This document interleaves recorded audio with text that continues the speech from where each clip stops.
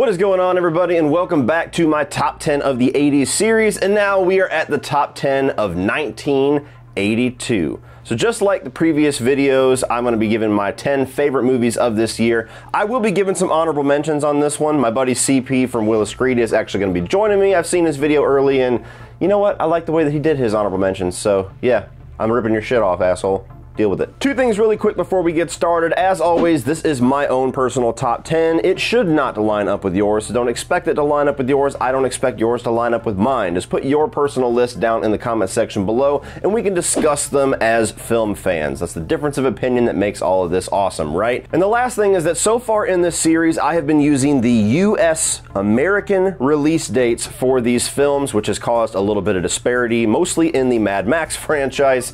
And so there's caused some turmoil in the comment section. One reason why I did that was because that made sense to me. I live in the US. What year would I have seen this movie? What year would I have associated with this year in my memories? And the other side was that I actually thought I was going to be avoiding some of the annoying shit in the comment section, all the actually comments about, actually, you wouldn't have seen this until 1981. And it's actually done quite the opposite. Everybody just wants to tell me when the actual release date was in Australia or wherever the fuck it premiered. Guys, I don't care. Can we just talk about movies? Does it really matter? What more do you want from me? So with that being said, Porky's was on my list of 1981 because it premiered in a few cities in the US in 1981, eventually was released wide again in 1982, and The Road Warrior was not in my list of 1981 because it premiered in the US in 1982. So will it show up in this list? Coming in at number 10 for me is going to be Rocky 3. Now, I love the Rocky franchise. I enjoy every single one of these movies. Yes, even Rocky 5. And Rocky 3 for me has always been one of my least favorite of the franchise, but still good enough to make my top 10. This is one where the 80s Stallone persona really started to take over. It also started to do the same exact thing to the Rambo franchise after the first installment. So this is kind of that Stallone superstar era. And so Rocky 3 and Rocky 4 very much are their own little isolated feel of a Rocky film. And so this is very 80s. There's a lot of like slow motion, running and, you know, jumping up in the water and hugging each other. What I love this movie for is the relationship building between Rocky and Apollo Creed. This is the movie where they start to become friends. This is the movie where they start to become partners, and Creed is the one who has to kind of get Rocky out of his funk and train him to get back onto the top after Clubber Lang knocks his ass the fuck out. With that being said, also, Mr. T as Clubber Lang, one of the more interesting villains, one of the more memorable villains that we've had in the Rocky franchise. I'll bust you out. Go for it. So it's a great movie. It's a great Rocky movie. It's just, I think I tend to lean more towards the dramatic Rocky films than I do kind of the flashy ones, with the exception of Rocky 4, which is kind of my favorite. Never mind, I don't know what the fuck I'm talking about. Number 9 is going to be Martin Scorsese's The King of Comedy, and a huge shout out to my buddy CP, who's going to be collabing with me on this video. So as I've already said, be sure you check that out. Link in the video description below. He actually hooked me up with a copy of The King of Comedy because I couldn't find it anywhere, have never seen this, and it was the one movie of the list of films I have not seen from 82 that I really felt like I needed to give a shot. And I really enjoyed it. I really dug it. I mean, obviously it made this list. And this movie is essentially telling the tale of this guy who is so pathetically desperate to be in the limelight, so pathetically desperate to have fans, to have fame, that he goes to unbearable lengths to get there. He's like insufferable with the amount of almost stalkerism that he has towards Jerry Lewis's character, who's kind of like the big comedic persona of the film. The way that he stalks his office, the way that he sits in the waiting room for hours on end just on the off chance that he gets to see him walk past, and eventually succumbing to a plan to actually kidnap him and hold him at gunpoint to force him to give him a comedic little 5-minute spot on his talk show.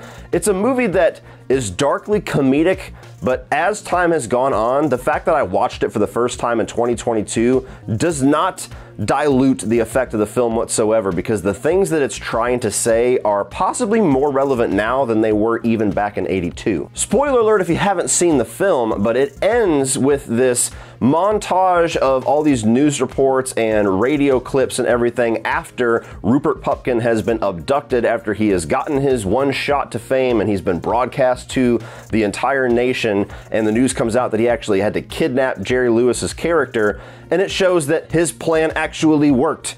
He becomes famous, he becomes well known, he becomes like this martyr for the American audience because of what he went through and what he did and all the crazy shit that he did to get there. And so he's got book deals and movie deals and his own show.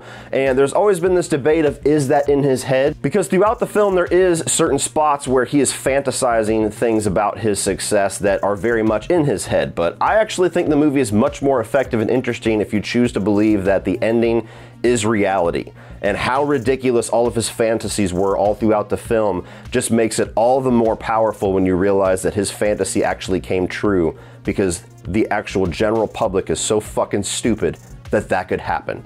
And you look at all the people in 2022 or the years previous that have become famous for doing the dumbest shit possible. Catch me outside, how about that? Yeah. This is reality, people. Robert De Niro is great as playing a character who's very much not a typical Robert De Niro character. Jerry Lewis is great, a guy who's known for comedic roles, and he's much more on the dramatic side on this one. So for a kind of lesser known, lesser celebrated Scorsese film, I think it was actually damn good, and I recommend you checking it out if you're like me and have not done so thus far. Number 8 is gonna be Blade Runner. Now, this is a movie that I have always stuck possibly at the top of the list of films that I respect more than I actually enjoy. Blade Runner is one of those movies that is marvelous to look at, and you look at what they were able to do with the world building and the special effects and everything, especially back in 1982. I mean, it rivals some of the effects that we have in movies today with all the advancements of technology that we have had.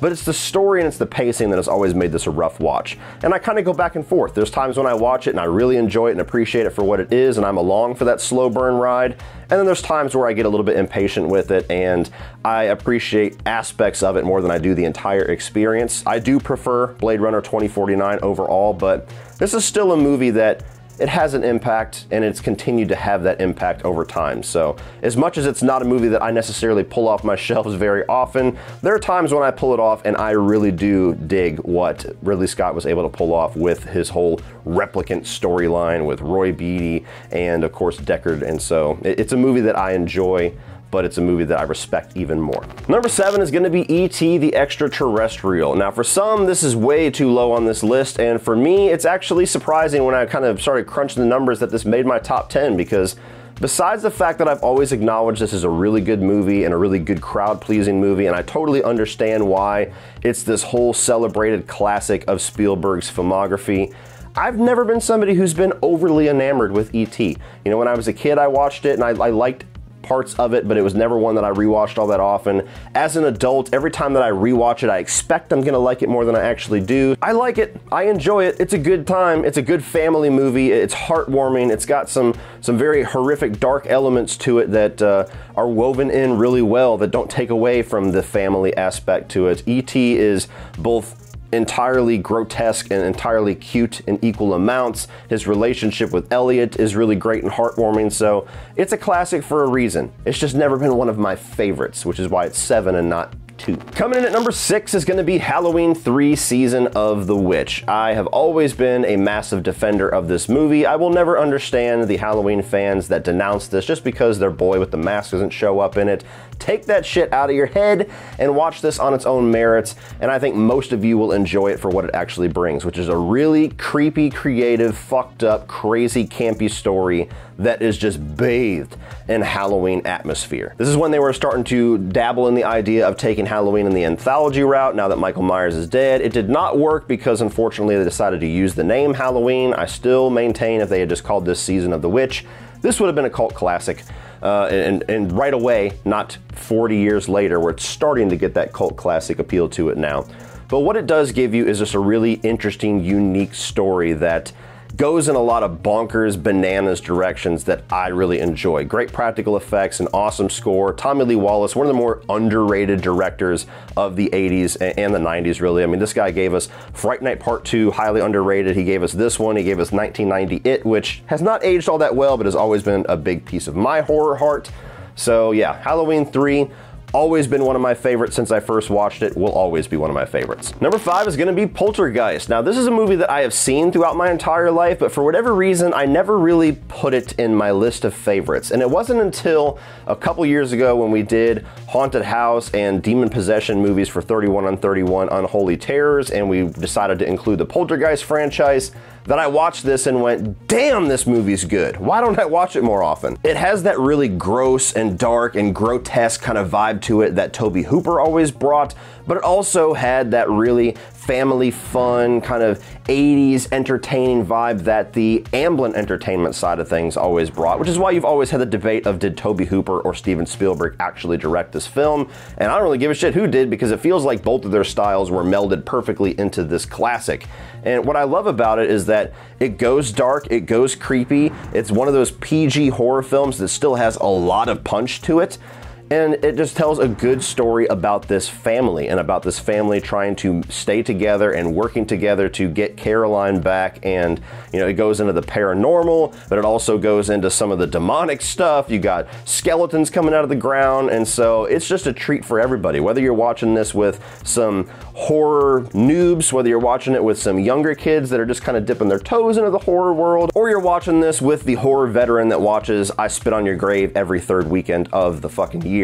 This is a movie that appeals to all horror fans, and so I really appreciate it for being one of the few that can appeal to everybody. Number 4 is gonna be The Road Warrior, Mad Max 2, and you know, it's a tight race between this and Fury Road, but I think more often than not, I tend to say this is my favorite of the Mad Max movies, just because of that classic appeal. Fury Road's fucking amazing, but there's something old school awesome about The Road Warrior. To me, this is like the perfect embodiment of what Mad Max is about. You know, you have the great character of Max Rockatansky, who's brought to life by the great Mel Gibson. You have all of these wild concepts visually that are such a huge evolution from the first film with the leather and the spikes and the way that the vehicles look. Like, it takes post-apocalyptic to the nth fucking degree after what we saw in the original Mad Max. I think the action is filmed great, still ages very well. It tells a really good story about him kind of drifting into this town, helping these people that need gas, and then drifting back out, which kind of becomes the running thing with Max after part 2, is he's just kind of this drifter that finds himself in these crazy situations and becomes the unrelenting hero. And so I've always loved this movie for just having that classic action appeal, to where it's so practically done that it ages awesomely, but at the same time, there's this vintage feel to it, to where it's just like, they just don't make movies like that anymore. And if you're all up in arms that I talked about this in 1982 instead of 1981, just walk away, and there will be an end to the horror. Now, before we get to my top 3, be sure to like and share this video and hit that subscribe button so that you can follow me on this journey through the rest of the 80s. And if these videos continue to succeed more and more, I might even dive into the 90s after this. And we're also going to take a small little moment to talk about the honorable mentions, the movies that did not quite make my top 10 of 1982. Star Trek II: The Wrath of Khan is undoubtedly the best movie of the original Star Trek slate of films, but the way that I grew up, I always watched the Next Generation movies and the Next Generation show with my dad, and I did not watch the original Star Trek movies until way later in life. So while I acknowledge this is a really good classic sci-fi story, I think I just came to it too late. It's never been one of my favorites. Buried alive. Buried alive. Friday the 13th Part 3. I mean, did you really expect that to make my top 10? I mean, the movie's got some fun elements to it, but really? Conan the Barbarian, while I absolutely love Arnold Schwarzenegger, and that is the one celebrity that if I ever got the chance to meet, I would probably cry like a little bitch. Conan the Barbarian, never really been one of my favorites of his. I get the appeal of it, I get how different it is from kind of the movies that he grew to be known for in the 80s throughout the rest of that decade. If I'm being honest, as a kid, I always liked Conan the Destroyer more. Don't hurt me. 48 Hours, one of the big first movies that Eddie Murphy was in, and this is one that I didn't necessarily like the first time that I watched it, and as I rewatched it, I really started to appreciate just how crass the movie is. It's one of those comedies like we hear every single day now at times, you could not make this today, and that's what I love about it. You know, there's something about comedy that should have always been offensive, should have always pushed the envelope, should have always said the uncomfortable thing, and I think we've gotten so far away from that here over the past 3 or 4 years that it's absolutely destroyed comedy. So when I go back and I start to watch movies like this that just did not give a fuck, I have a lot more fun with it. So it's not Beverly Hills Cop, it's not Coming to America, but it is still one of those Eddie Murphy's 80s classics to me that I think most people that watched it would enjoy. Creepshow! Now, I'm somebody who has never really been big on horror anthologies, and this kind of fits into that. I didn't really get into this too much. I actually kind of suffered through the first half an hour or so, was not getting into it. So maybe I'll review it someday. Maybe I'll finally move on to Creepshow 2, which I hear is maybe a little bit better, but yeah.